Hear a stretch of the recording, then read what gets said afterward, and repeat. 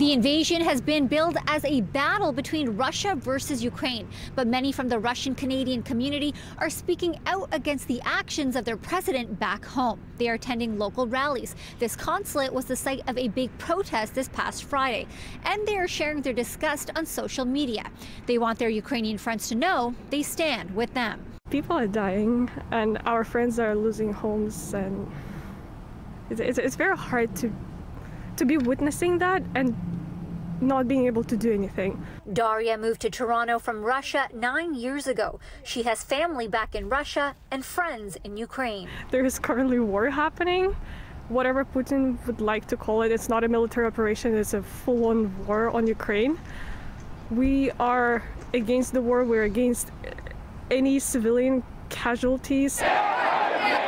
While there are severe repercussions for Russians protesting in their home country, including jail time, many here in Toronto are sharing their support without fear. Rabbi Mendel Zaltzman, the CEO of the Jewish Russian Community Center of Ontario, says speaking up isn't enough. It's very easy to sit at home and talk about terrible people and all the terrible things they do, and then at the end be very satisfied saying, I'm on the right side of things, my opinion is in the right place. But that doesn't actually achieve anything. We need to think about what we can do. And what we can do is perhaps lobby the Canadian government that they open doors for refugees, find a fund that you care about that is helping refugees in one city or in many cities in Ukraine. Yesterday, Alex Ovechkin, the Russian star of the Washington Capitals, who has posed for photos with the President Vladimir Putin in the past, spoke out about what's happening. I'm Russian, right? Sometimes like something I can control, you know, it's not in my hands.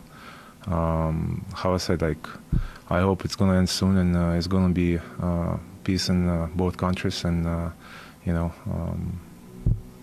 I don't control this one. Daria worries for Russia as well. It's also my country, you know. I know how the war is gonna affect us. We're gonna be in recession for the next, I don't know how many years. It's going to hurt everyone, and we're going to pay for that, not the oligarchs, not the politicians. My family is still back home, right? The Russian Canadian has been attending rallies and says she isn't going to stop lending her support to her Ukrainian friends here and in Ukraine. We're going to continue doing so until there's going to be some sort of resolution, peaceful resolution, hopefully. Rabbi Zaltzman says his community is here to help. I just hope that peace comes quickly. We did reach out to a few Russian community groups. Some did not get back to us, and others said they did not want to get involved. For City News, I'm Maleeha Sheikh.